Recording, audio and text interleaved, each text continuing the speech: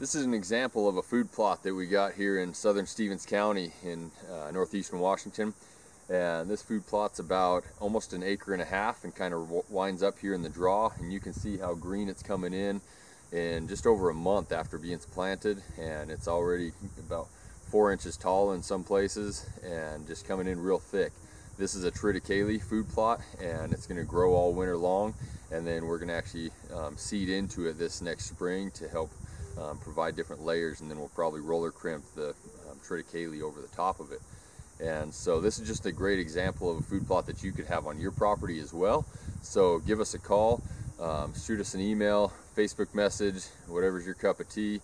Like this video on Facebook and subscribe if you would. I would appreciate it, and I look forward to sharing more content on food plots, on timber thinning, and other projects we have going on for habitat enhancement. If you need any help, need any advice, look us up. We'd be happy to help. Thank you.